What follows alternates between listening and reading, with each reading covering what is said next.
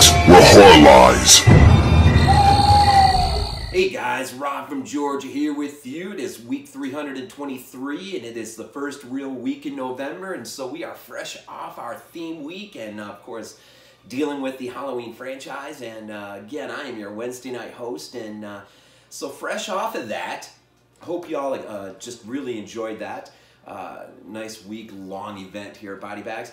I thought I would take a look this first week of November into a film that I have loved and cherished for quite a while now, and well, it's all due to the 22 Shots Moods and Horror podcast. And I remember Moods reviewed this way back early in the pods. And so when Raro Video put out their edition of the Long Hair of Death, an Antonio Margheriti film from 1965. It is a gothic period piece.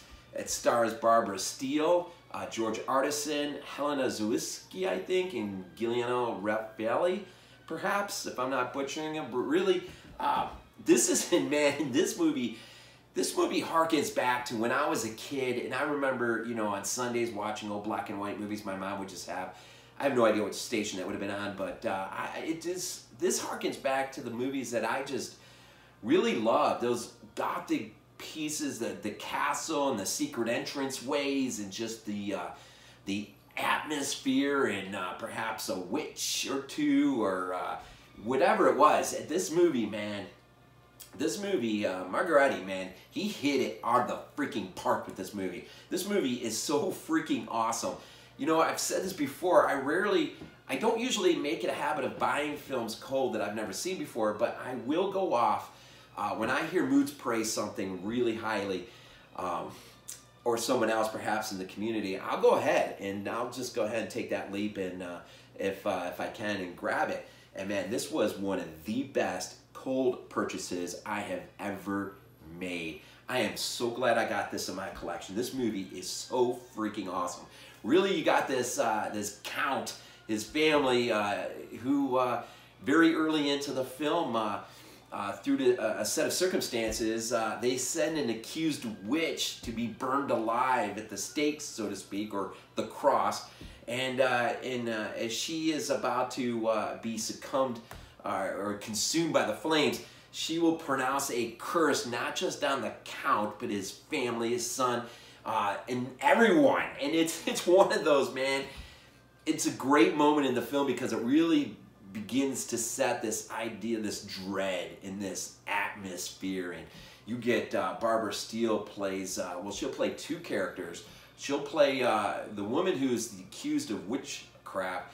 She'll play her oldest daughter, who also is executed, but then she will also play a character by the name of Mary, who really is sort of the reincarnated effect of this curse, who will just wander into this village during this storm. And it comes at the end of the 15th century, and just as the curse had been laid upon this community, a plague will kind of take effect. People will start dying. The Count knows that he's paying for the sins of his past, and when his son basically tells him that he's the one to be blamed for the death of his brother, it sort of puts everything into a whole new level of context, I guess. And this is one of those movies, man, you could spend a long time. It's made perfect for a podcast with the right set of films, because you could just talk and talk and talk and talk forever on this film. And so really, geez, I don't, you know, it's, that really in itself is the plot. And as you see this curse take shape, and you follow mainly the character of Kurt, he'll succumb to his lust, will really be his undoing. And it's just a level of pieces that begin to fall and take shape that lead to an ending that is so appropriate for his character.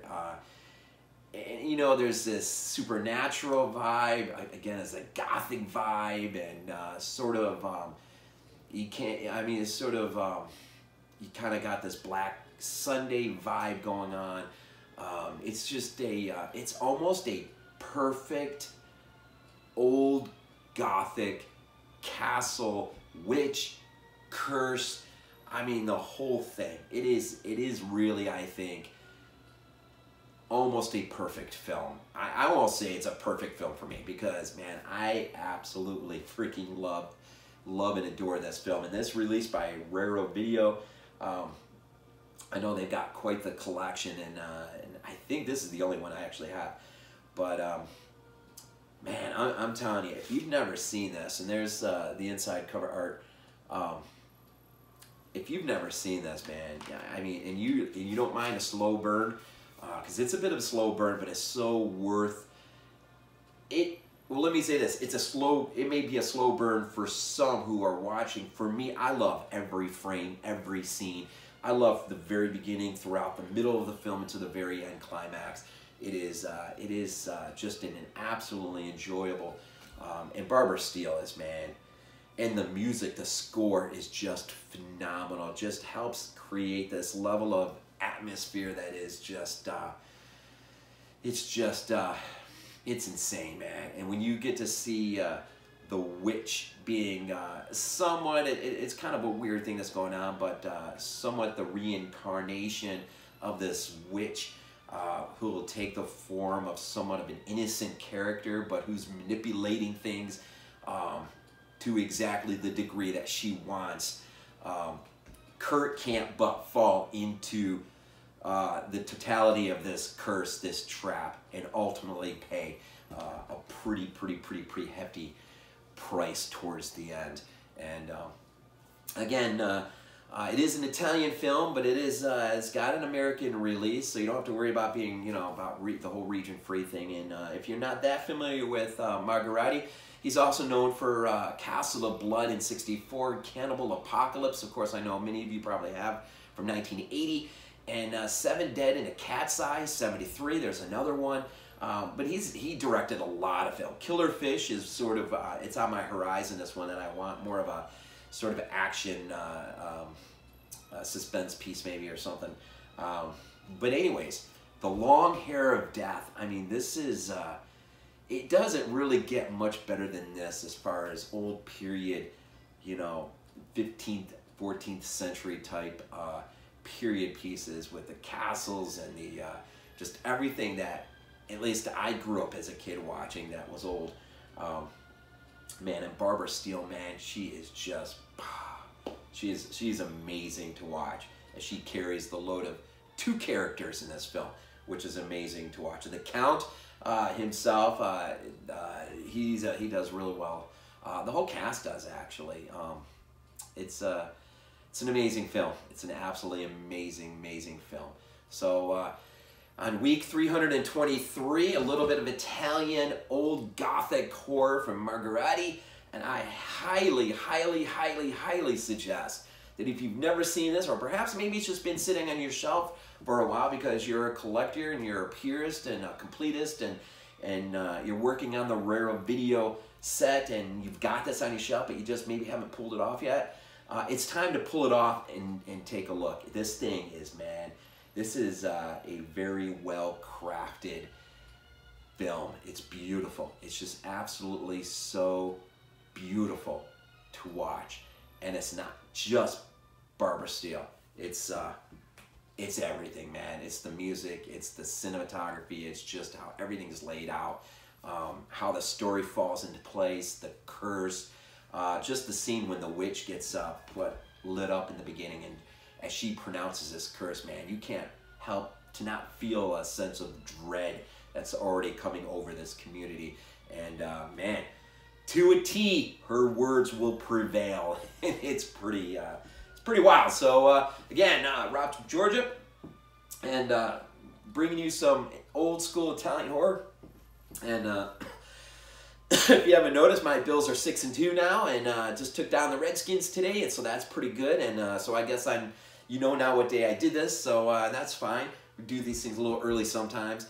But week 323, just Enjoy Italian month over at 22 Shots of Horror podcast as they begin to start doing some serious talk on Italian horror. I think beginning with Dario Argento, if I'm not mistaken.